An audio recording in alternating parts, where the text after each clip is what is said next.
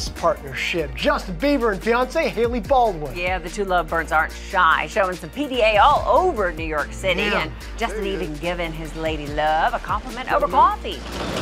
There you go, beautiful. Sugar without adding real sugar. We'd also like to add that he held the door for a mom pushing a stroller. Now, well, he's a gentleman. I know, He's a so good nice, Canadian right? kid. He's a good Canadian kid. Now, the Biebs are obviously a Bachelor no more. The same cannot be said for the folks in the upcoming season of Bachelor in Paradise. But as ET Online's Lauren Zima found out, that may not stop Justin from tuning in.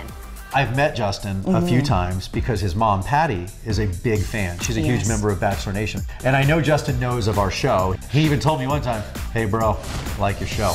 The Biebs is such a big fan, he not only watched last season of Paradise, he messaged several of the contestants on Instagram and even hung out with one of them, Danielle L. He connected to people that were on Paradise that felt like they were going through a lot. It was really nice. He's a really sweet kid.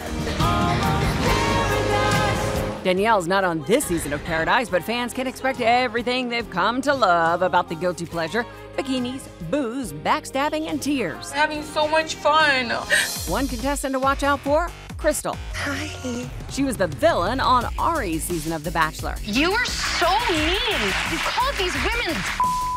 Have you changed, grown, learned since then? I learned a really clear, emotional space coming into Paradise. Yeah, I burned a lot of sage, girl. Did you? I burned a lot of sage. You've saged what, yourself, your house, soul. what? I have saged everything. I do what I want. Season 5 is the show's longest ever. The cast shot in Mexico for 4 weeks, and 10 of the contestants are from Becca's current season of The Bachelorette, including male model Jordan. So how are you with those guys? The only person that I potentially might have some trouble with is David, the chicken. Chicken guy. You're uninspiring. You lack integrity. You said that you spent 6 hours hand selecting your outfits for The Bachelorette. How long did you spend picking out your Paradise wardrobe?